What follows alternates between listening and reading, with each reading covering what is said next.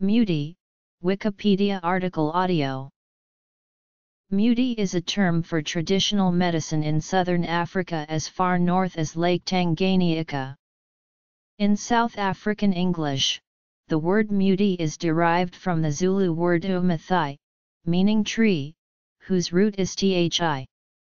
In southern Africa, cognates of the word Umuthi is in widespread use in most indigenous African languages as well as in South African English and Afrikaans, which sometimes use it as a slang word for medicine in general. Traditional medicine. Linguistics. Colloquial use. The use of Izakakathi in the Eastern Cape. Izakakathi for prenatal and postnatal care. Other traditional medicine used by pregnant women. The use of Izakakathi on the baby. Other traditional medicine used on babies. Muti killings. African traditional medicine makes use of various natural products, many derived from trees and other plants.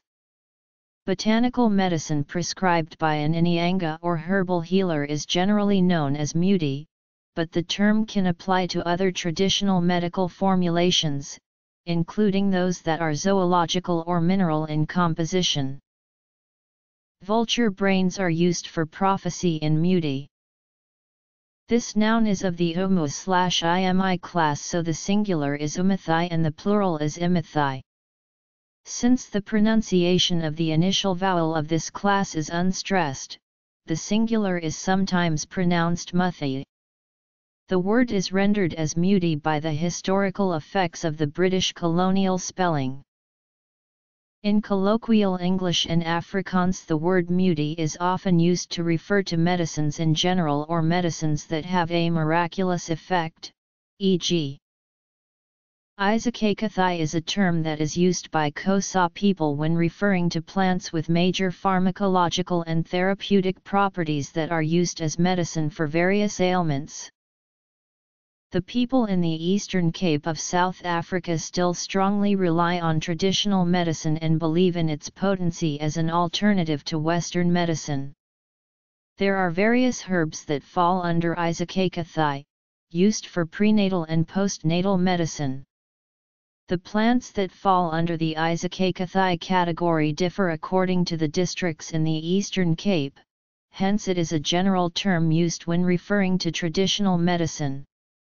There are 11 species of plants that fall under Izakakathi, namely Commemmelina africana, Agapanthus, Chlorophytum comosum, Ledburia, Ranunculus multifidus, Thunbergia atriplycifolia, Cohotia amatimbica, Plantigo major, Gazania linearis, Helichrysum pedunculatum and Senecio coronatus. The use of these plants differs according to the various areas/districts of the Eastern Cape. The Commemmelina africana is used for menstrual problems, pelvic pains, and bladder-related issues. Agapanthus is found in prenatal and postnatal medicine, which is used by pregnant women. Chlorophytum comosum is used as a protective charm against evil spirits for both mother and child. Ledburia is used for medicinal purposes, including pregnancy, diarrhea, influenza, backaches, skin irritations, and wounds. Ranunculus multifidus is used to cure epileptic fits in adults, lung problems, and used as an emetic. Cohotia amatimbica is also used as an emetic. Plantigo major is used as a cure for wounds, inflammations, and eye irritations. Gazania linearis is applied on small cuts made on the body close to the joints to protect someone from evil spirits. Helichrysum pedunculatum is used as a dressing after circumcision and to prevent the wound from getting septic. Senecio coronatus is used to get rid of pubic lice. Generally, Izakakathi or plants that are regarded to fall under Izakakathi are mostly used by pregnant women and children.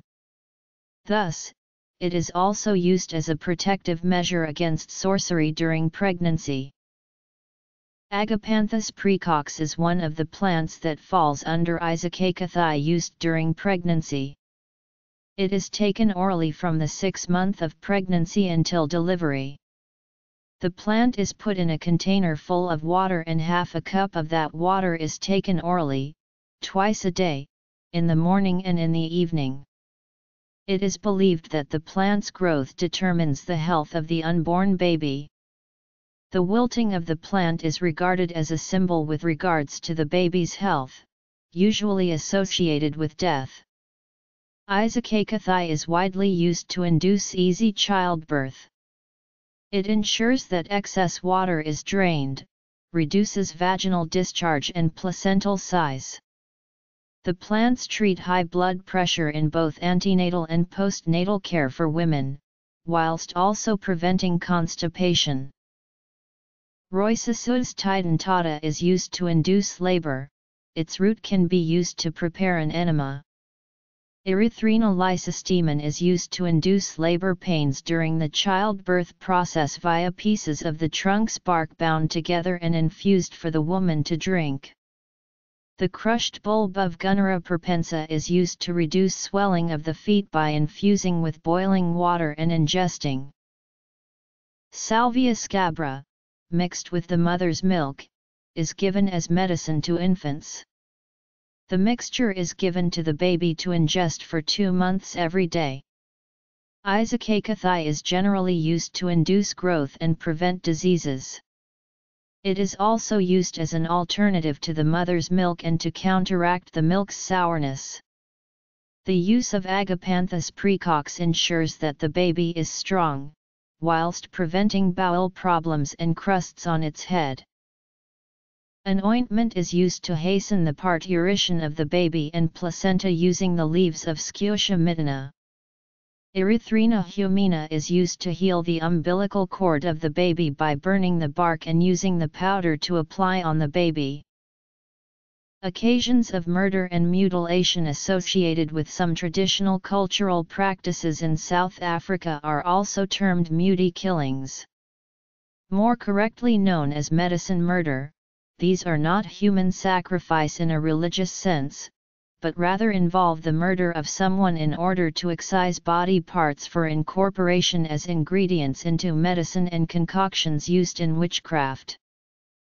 In February 2010, Deputy Provincial Commissioner William Bembe of the South African Police Service in Northwest Province said that Muti murders, particularly those involving young children, seem to be on the rise in the Tshwane areas including Soshanguve, Garankuwa, and Rietgat. That same month, African traditional healers and the Gauteng government convened at a seminar in Pretoria, South Africa to root out the evil practice of mutilating human bodies for purposes of muti making. Die Dr. Het Muti op die Seer Plek Jesmeer en Divulgent Dag was dit heeltemal gesond, my Dr. Het weer my Muti Verskof weer my Seer Kiel.